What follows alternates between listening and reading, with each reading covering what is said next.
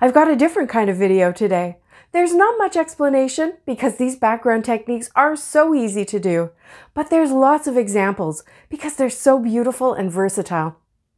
Last week, Simon Hurley shared a video where he used watercolor powders with his gel plates. I love how easy it is to get amazing organic looking blends with these powders. You just sprinkle them over a gel plate. Mine is 5 by 7 inches. I'm using a mix of powders I've had for years. Some are Ken Oliver Color Burst and some are Nouveau Shimmer powders. You can just use whatever you've got. Then you spritz it with lots of water and put the paper on top, let it sit for a second, and then lift it up.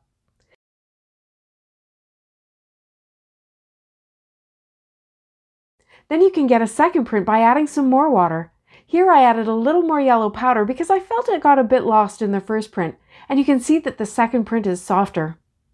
Then I just tried every color combination I could come up with. On this blue one, I got 3 prints. This deep one, this middle one, and then this pretty print that looks like a watercolor wash, which I guess is what it is. The really interesting thing about these powders is that many of them separate into their component pigments, so even if you only use 1 or 2 colors, you'll see many more. I'm using Neenah index paper, which is not as thick as 80-pound cardstock, but it is thicker than printer paper. It dries fairly quickly and it warps a little bit, but I've found that it's really easy to flatten it. I went back to blues and then into purples and reds. Then I had to stop just because I had no more space for them to dry. The colors do dry back a little bit, but the colors on the first prints are still really vibrant and intense. Here's a quick look at them, and while I filmed this, I thought I would give Distress Oxide sprays a try as well. Here I use Crackling Campfire, Spice Marmalade, Mustard Seed, and some Walnut Stain. You can see some green left there from the watercolor powders. I didn't clean my gel plate at all throughout this session. I just tried to work through the colors so I didn't have any that conflicted too badly.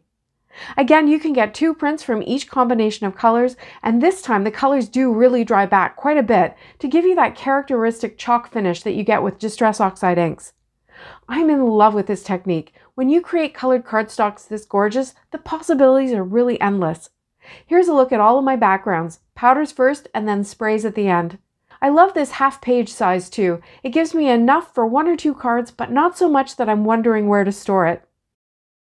These backgrounds can be used in so many ways. You can stamp on them, stencil on them, emboss with embossing folders, die cut with them. Here's a bunch of cards I made with just some of these backgrounds. I put links to all the supplies I used in the video description below. Thanks so much for watching. See you next time!